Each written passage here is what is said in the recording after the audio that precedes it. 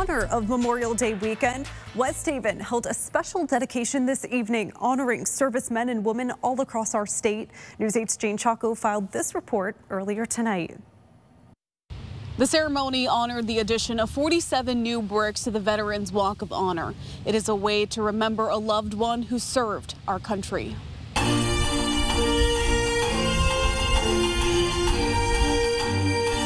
A solemn day of remembrance, beginning with a presentation of the colors by the West Haven Police Honor Guard.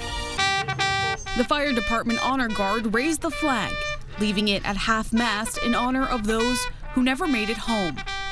Patriotism is at the heartbeat of America, and our nation endures and prospers because of the devotion of our men and our women in uniform. Veterans from West Haven, their families, and city leaders gathered at Bradley Point Park for a brick dedication.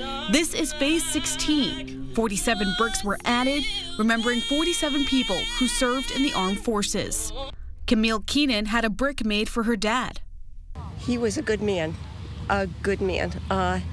He never talked about the war, but he was a good dad, and he was as honest as the day was long. Affectionately known as Red, she tells us about her dad sending her mom letters from Korea before they were married. He fixed the vehicles, the trucks, the American vehicles, and then went down to the platoon. They were being surrounded, and he sent back pictures to my mother with all the bullet holes in the truck. And I said, Red, why would you send that to me?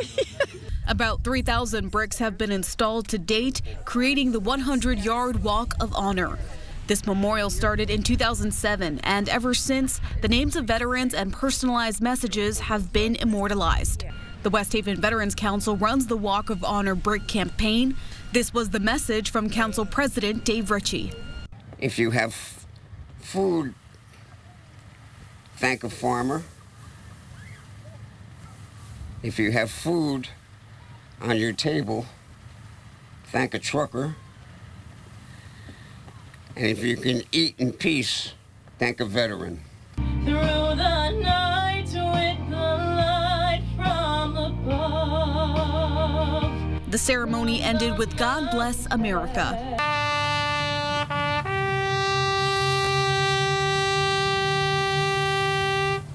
And taps to remember fallen service members and to honor those who are still serving. And the city has a Memorial Day parade kicking off at 10:30 on Campbell Avenue on Monday. In West Haven, Jane Chaco, News 8.